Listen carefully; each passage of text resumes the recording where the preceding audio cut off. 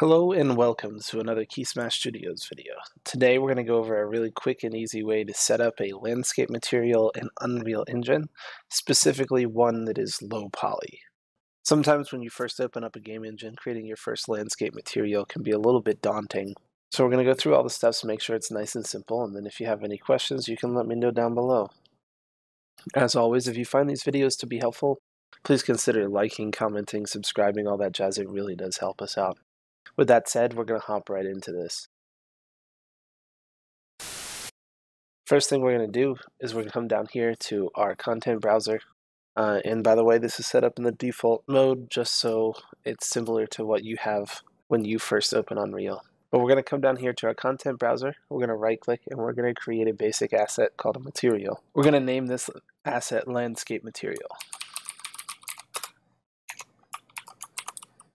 So we have our landscape material down here, and we'll see that when we open it, we come to this basic material thing just like any other material in Unreal, but we need to make this a material that we can use on a landscape because we want to make a landscape, and specifically we want to make this one a low poly landscape. So the first thing we want to do when we're making a landscape material is we're going to come off here and we're going to drag out off of the base color and we're going to search for a layer blend. A landscape layer blend is going to allow us to blend between different textures or colors to make a landscape more realistic. If you come over here to the left part of the layer blend, you'll see that we have 0 array elements, and we can add a few. I'm going to go ahead and add 3 of them, and you'll see that right underneath it we now have 3 array sections for various layers. The first thing I want to do for each of these layers is give them a name. So let's say we want to have a grass layer in our landscape material. Well, we can have a grass layer. We can also do one for snow and maybe one for rock. So we have 3 of these, and I just want to check really quick. I just want to swap all the preview weights to 1 and then the blend type to LB height blend. It's not strictly necessary. You can do this without doing that, but for me this is a bit of a streamlined process. If you ever come across a normal for a landscape material, you're going to want to have height blend in there. So we're going to pull this off, and if we have a texture, like if we've downloaded an asset pack and we have a landscape texture like the grass, you're going to come here and you're going to create a texture sample. So if you type up texture sample, you'll see that there's a texture sample here. And inside this texture sample, you can select any of the various textures. These are all the textures from the base package from the third-person player, but you can select any of them and it'll apply that texture straight into that layer. Now this isn't quite what I want because I don't actually have a grass landscape right now.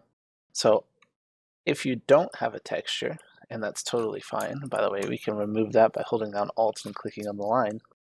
We can come right off of this and we're going to search for a constant. And a constant 3 vector is going to allow us to give a RGB value. And that RGB value we can change within here on our color picker. So we can select a green, maybe like a little bit of a darker green, give ourselves a grass texture. And since we are doing a height blend, we're just going to drag this to the height of grass as well. If you have a normal map for your grass texture, go ahead and drag that right onto that height grass. And we're going to set up a similar thing for all the different layers that we're using on our landscape.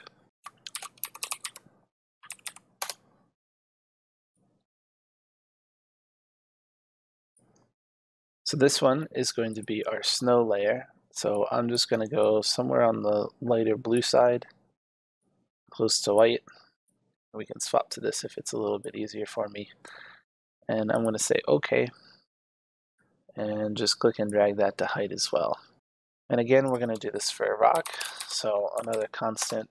Again, if you have the textures, by all means use texture samples. You use a texture sample for both the normal and the texture if you need to do that. But seeing as I don't have that right now, we're just going to go for a rock that's like a dark gray, something in that range. So right now we have a material that is going to allow us to paint on with either a green, a white, or a gray if we want like a grass, a snow, or a rock texture. and that's pretty good. But like I said, we wanted to make this a low poly material. If you're only interested in landscape materials, by all means you can stop here. If you would like to make this a landscape material, we're going to mess specifically with this normal here. So it takes an input that normal usually gives us an up and down direction or something like that. It allows us to hide a bit more details on a lower polygon object. So we're going to build off of this, but we're not going to build right from there. What we're going to do is we come down here underneath. We're going to right click on just anywhere in the thing, and we're going to grab a world position. This world position is going to give us an absolute world position tile, and from there we're going to do a little bit of math. Now you don't have to truly understand this math to make it work, but I will try to go through it. We're going to take the derivative of our x value and our y value. It doesn't really matter which one's on which side. But right from this, we're going to take ddx and the ddy. It's taking the derivative of the x and y value of our absolute world position. And then we're going to cross multiply them into one vector. So this is going to give us the average value of the derivative of our x and y value into one vector. Then we're going to normalize that vector so it matches something that you might see in a normal. And then we're going to correct that and connect that to normal. And you'll see, if you can see up here, since this is a little bit of a white, it's sort of hard to see, but you can see that we start to have this sort of polygon effect on our landscape, which is great because that's actually what we're going for. We're just going to touch up a couple more things and we'll be done. We're going to pull off this roughness and we're going to just put a regular constant, not a constant 3 vector, just a regular constant. And we're going to change this roughness to 1. We're going to pull off our specular, grab another constant, change this to 0.3. You don't really have to do this, it just makes it look just a tiny little bit better. And again, with our metallic, we're going to pull off a constant and we're going to leave that one at 0.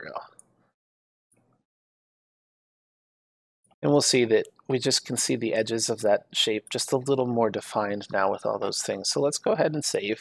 And we're going to go into our scene now. So let's minimize this. We're in our scene. This is the default starting area of the third person. I've just deleted the walls so we can see out into the area around us. If we go over to our landscape tab, we can create this landscape here. We don't have to worry about selecting the material here. We can add it on layer. So we have this default landscape that's covering the whole world. And if we select our landscape over here in the world outliner, we can come down here and give it our landscape material. So we made a landscape underscore material, and it's going to compile shaders for a little bit. Once your shaders compile, we can come over here to the paint section of our landscape. Again, you'll see the 3 layers that we created. We have our grass, snow, and rock layers, and you'll know right underneath them that there's a little drop down that there's nothing inside. If we want to add something to that, we can create layer info. So we're going to create a weighted blend layer normal. And we're just going to drop this in this third person CPP thing. And you can put it wherever you want in your project, but we're just going to create one of those. And again, we'll have to compile shaders for each one of these that we do. Don't be afraid of your shaders taking a long time to compile. That's perfectly normal.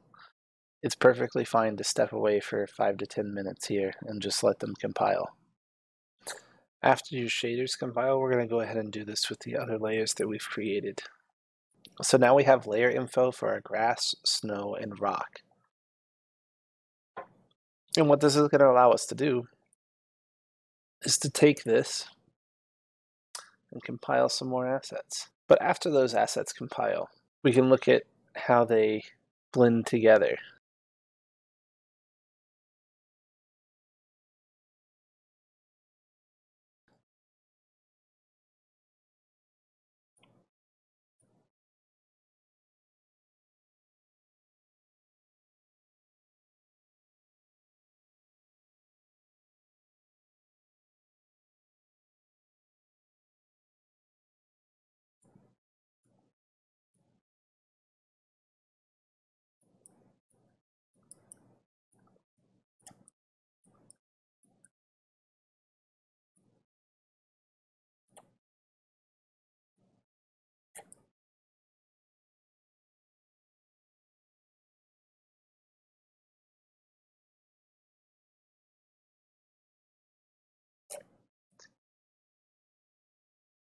So right now, this doesn't look like much, but the magic of this cross-product derivative is about to show up.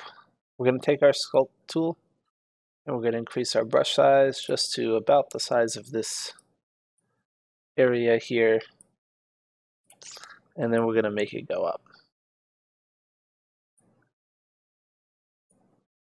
And then lo and behold, when we hit play and we come into this world and we're running here, we can see that this cross product creates this low poly effect on the landscape.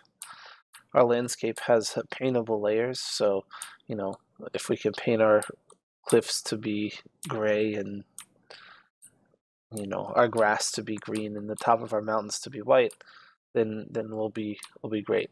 As far as this little like blue line in between layers, or if you ever see snow going directly on the grass, it'll be purple. That's strictly because I use constants and not actual textures. When you're making an actual landscape, you'll want to have a texture for all of this, because you don't want the snow to be pure white. You want there to be some type of clutter on it or something of the sort. So I hope this has been helpful. If you have any questions at all about how this landscape material works, looks, or anything like that, please let me know down below. I'm always more than happy to help. If you haven't already, check out the link in the description below to join our Discord. I'll also throw a link to our Twitch. We stream 3 times a week. Additionally, we have an app on the App Store. If you would like to take a look at it, I've put a link in the description below. I hope this has been helpful. Like, comment, subscribe, all that jazz. It really does help us out, and hopefully we'll see you next week.